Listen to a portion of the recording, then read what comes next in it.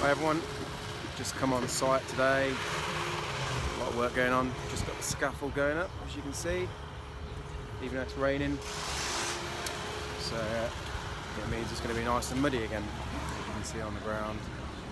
So we started this site 4 weeks ago, 4 weeks ago today. We started clearing the plot, just in the garage now. It's going to be a double garage, got the brickwork up on here. And as you can see, the scaffold's just going up all the way around the front of the bungalow. So yeah, 4 weeks ago we started this site. We've got all the utility connections in, ready to be connected up. All the drainage is done, brickwork's up to scaffold height, blockwork's up to scaffold height, scaffold's going up.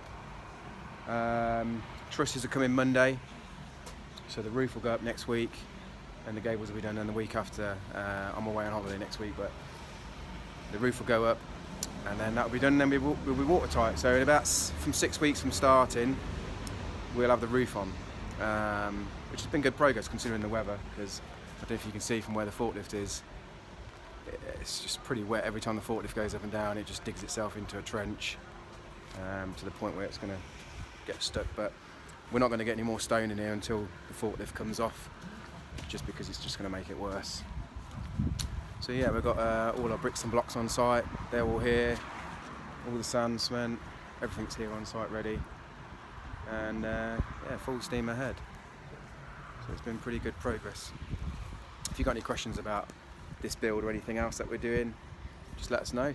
But I know that a lot of people are still stripping off wallpaper on a refurb within 4 weeks, still emptying it. This is the benefit of new build, is that it's quick. It's quick when you know what you're doing and you know how to project manage these things. The reason we can be so quick on this is because we get good trades in as well. We've only had bricklayers on this, we've done the rest of our work ourselves, but everyone reads a plan, and that means you don't need to babysit them. You just give them a plan, they can give you accurate quotes, they can give you accurate costs on materials, accurate quantities, and it's just, honestly, it's just like a jigsaw piece that you put together. It's pretty easy. And yeah, I can say that because I've been doing this 30 years, but new build is really easy once you get out of the ground. And you know, it's the funding normally that people struggle with, the planning, structuring the deal, appraising the sites, those sort of things that are quite hard for a lot of people. But once you learn all that stuff, it's quite easy. This is the actual easy part, building. The hardest part for us then comes when we're coming to the finish off stage, like literally when we've got to clear all the site and get everything away from site and make sure there's no materials left over. But we've got another site 300 metres just up the road, so as we're doing this one, we're going to start on the footings on that one probably in a couple of weeks when I come back from holiday. But yeah, if anyone's thinking of doing new builds, I thoroughly recommend it. For me, it's a no-brainer. We make 100 grand from something like this, 5-month build, compared to buy-to-lets and stuff like that. No tenants to manage, no voids, no boiler breakdowns, no maintenance, no hassle. As you can see, it's chucking down the rain. The guys are working. I'm going home for a cup of tea and let the work get done. You know, what was it?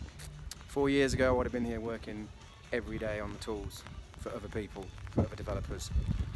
Now I've turned that around where I'm the developer and everyone comes and does the work for me and for us and for my kids. So, but yeah, if you're looking to do new builds, I recommend it. We'll catch up soon when the roof's on.